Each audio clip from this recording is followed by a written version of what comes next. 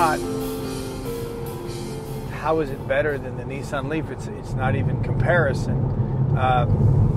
It's a totally different. This is a real car that you can live life with, drive any miles per hour you want, drive any miles per gallon you want. We're getting 56 miles per gallon. We're going to drive from here to San Francisco on one tank.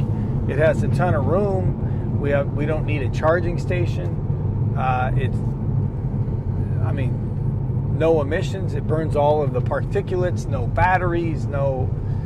It's just a real car to live life with. That compared to the Nissan Leaf, it's not even a comparison. Now, if you just wanted to, I guess if you lived in a golf cart community and just wanted to go around and keep it charged overnight or have a short commute, you'd have to ask a Leaf buyer. But for everyday living in the United States of America, this is a real car.